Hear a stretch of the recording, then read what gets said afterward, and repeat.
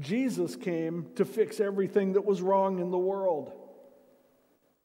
And what was wrong in the world was us.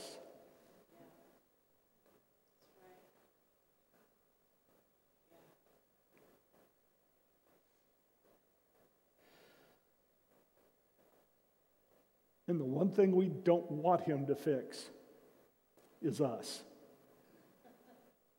Because we're right. It's the rest of those idiots that we live with. Jesus came to fix what was wrong in the world.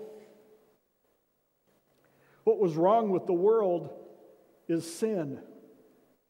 Sin is what separated God from the people he created because he loved us. Sin is the root cause of every bad thing, including death itself, that people suffer under.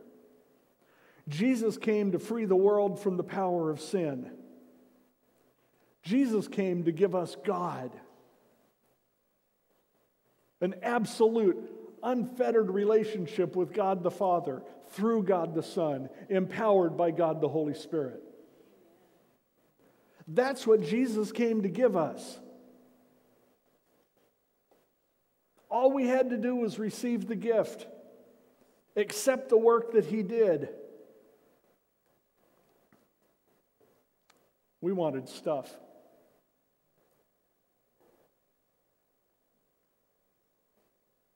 God offered us himself, and instead we wanted stuff. And I wish that was just the people in Jerusalem 2,000 years ago.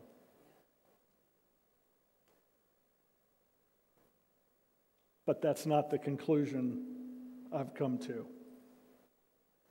Jesus, the Messiah, came to recreate us. But people wanted him to fix everything but them. You see, the problem wasn't them and their separation from God.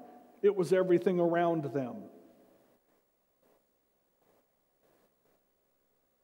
What God says about us doesn't matter because of what people do. Well, they don't treat me fairly. Guess what? No one in the history of the world has ever been treated fairly. The whole reason I'm standing here in church is because I'm not treated fairly. Fairly means my butt goes to hell. Was what Jesus did for me fair? Was it equitable? Oh, well, we need to have equity. Oh, shut up. What Jesus did for me was not equitable. He gave everything. I simply have to trust what he did and receive it. We think the world around us is the problem. The problem is the sin in the world around us.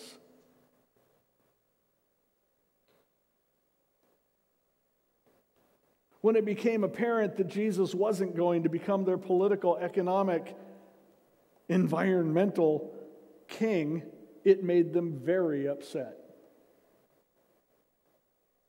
And by Friday, they'd had him killed.